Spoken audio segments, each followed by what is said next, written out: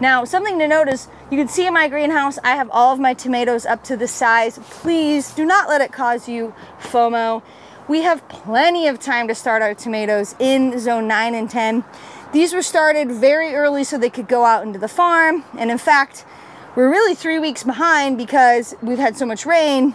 They really need to get out of the greenhouse, but that's my problem, not yours. They look amazing, but I have, and you have plenty of more time to start more rounds of tomatoes, eggplants, peppers.